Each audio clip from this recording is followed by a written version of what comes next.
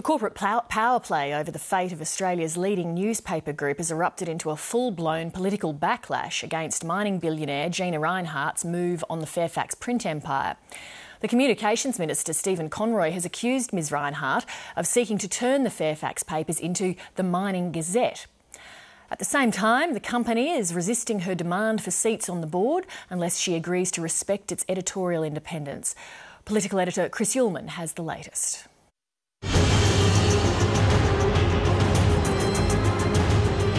The age of print is rolling to a close. The media landscape is changing radically and forever as the nation's oldest paper empire fights to survive.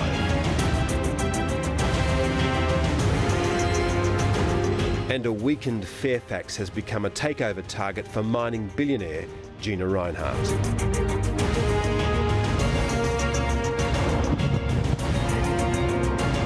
Her interest is shaking Canberra.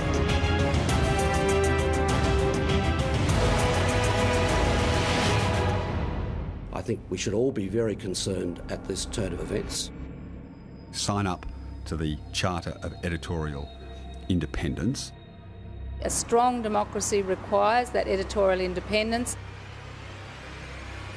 Like an observation night. Yesterday, Fairfax announced it would cut 1,900 jobs over 3 years and turn its Melbourne and Sydney broadsheets into tabloids by March. For 180 years, Fairfax has been chronicling the life of this city, this state, this nation, and we have been doing so without fear or favour. And all we ask is to be continued, to be allowed to keep doing that. The nation's leaders care about the job cuts, but they care a lot more about the manoeuvring in the Fairfax boardroom because that could threaten their jobs. Earlier this year, in the essay I wrote for the Monthly, I did raise my concerns about a few Australians with enormous wealth seeking to have a disproportionate say in our public debate and a disproportionate influence on public policy making. And sadly, what we are now seeing unfold may well be that happening. Gina Rinehart's private investment company, Hancock Prospecting, has lifted its stake in Fairfax from 13 to 18.7%, making her the largest single shareholder. With that comes a call for 3 spots on the 8-strong board. But much more significant is her demand for the right to hire and fire editors and make significant editorial decisions. For the last 20 years, the reporting of Fairfax newspapers has been protected by a charter, by an agreement between the board and management and the journalists, which has a simple purpose, which means that the board cannot interfere with the reporting of the papers. The existing board has pushed back hard. The chairman, Roger Corbett, has refused to agree to the terms. The board is, as of a few minutes ago, 100% opposed to a member of the board or any clique on the board having that authority. The government believes Gina Rinehart has form in driving the mainstream media to the right. She bought a neat 10% of the 10 network, and on the heels of that, firebrand media commentator Andrew Bolt morphed into a political broadcaster. Labor this week monstered Tony Abbott for his negativity, and the ABC 7:30 happily joined in.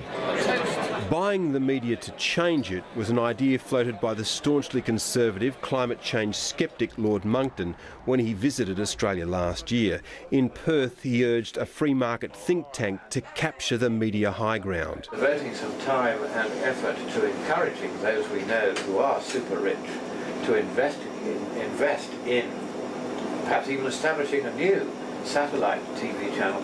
A government convinced that it's on the receiving end of harsh treatment from News Limited papers is alarmed by the thought of another hostile media player entering the political fray. She certainly has a commercial right to do what she has done, but it appears to be that she will go a step further, not respect the Charter of Independence and reserve her right to direct journalists with instructions that follow her commercial imperatives.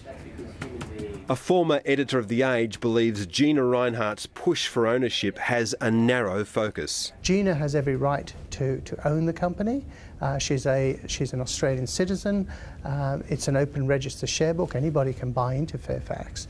But what she will represent is very much the sectional interests of the mining industry and those other free marketeers who believe that the important thing in Australia is to allow business to do its business unfettered by government.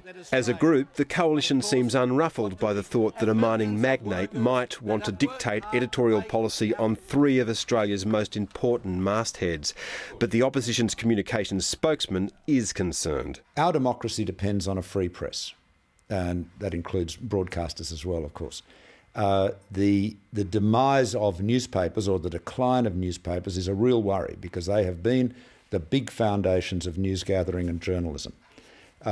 If a newspaper was seen to be unbalanced, to be lacking objectivity, to be a biased, publication, its influence would decline. The tectonic plates of the media haven't come to rest yet. Tomorrow, News Limited's expected to announce its own round of job cuts as it too tries to re-engineer itself for an uncertain future.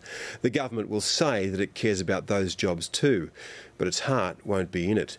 The bitter feud between News and Labor is still bubbling behind the scenes and will boil over again when the curious case of suspended Speaker Peter Slipper comes back before the federal court in July. That will make headlines, as long as there are papers.